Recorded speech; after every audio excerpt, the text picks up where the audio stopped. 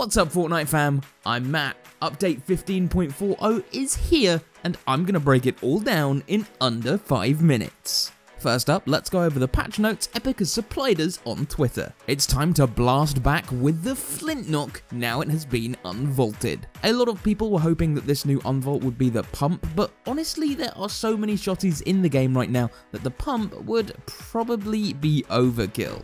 And hey, the Flintknock is a pretty cool weapon. Being able to jump off builds or fly through the air without a bouncer could be a pretty interesting addition to this low movement meta. There has also been a pretty drastic change to exotics this patch. It used to be that there was only one copy of each exotic on the map. If someone picked it up from an NPC, that was it, no more exotic from that NPC. Well, this patch, Epic has updated the exotic system so that the NPCs will be carrying more than one exotic in stock.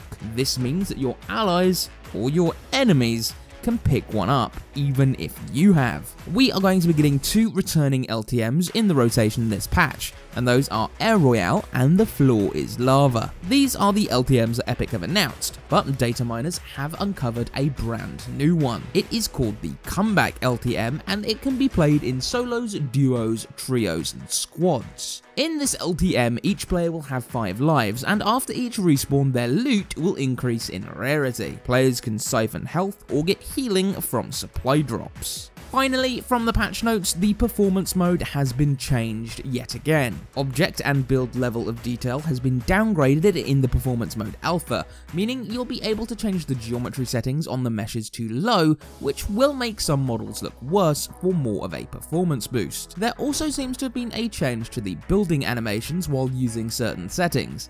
That is to say, they're pretty much completely gone. But hey, if these new performance boosts aren't enough to get you on top of the game, make sure to head to ProGuides.com, where we've got a 20% off offer, so you can get 24/7 coaching cheaper than ever. Moving on, as usual with this patch, there have been a bunch of skins and cosmetic leaks. As for the skins, we've got Seeker, the Brightstorm Bomber, and Xander. There are also 3 new encrypted sets. 2 of them will be new hunters, while the other is going to be next month's crew skin. For the harvesting tools, we've got the Arena's Blessing and the Breezy Bashers. As for the backblings, there's the Arena Elite and Gordo. There's only one glider, and it's the Cerberus. Finally, for the wraps, there's Hearty Hearts, Cracked Up, and Heartbeat. As well as the cosmetic leaks, a new big screen Party Royale event has been uncovered. On February 20th and 21st, the Short Night event will be happening on the Party Royale Island.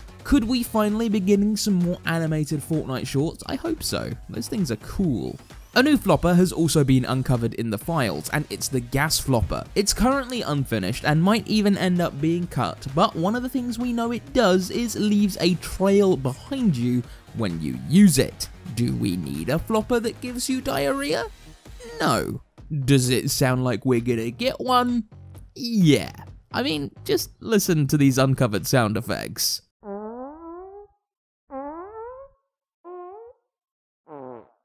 On the subject of unfinished things, it seems like the storyline might be about to kick back into gear. Data miners have found files relating to a currently unfinished Midas NPC that will soon be added to the Fortnite map at some point during the rest of the season. We've not seen anything from Midas since Fortnitemares, and then he was just waging war against the land of the living as a spooky spectre. Who knows what version of Midas will be coming to the game and what impacts he'll have on the storyline. If you are someone who has a Linux PC and can't currently play Fortnite, that might be about to change. According to data miners, there seems to be files for a Linux config of Fortnite being worked on. However, there also seems to be a Mac folder as well, and considering Fortnite's relationship with Apple, that seems pretty unlikely to actually happen. So that was this week's update. No new locations this time, but considering we got the Cantina in the last update, that was kind of expected. It's nice to have a new weapon in the loot pool, and it'll be interesting to see how the addition of the Flintknock pistol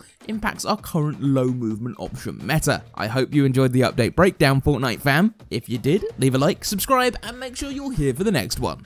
I'll see you then.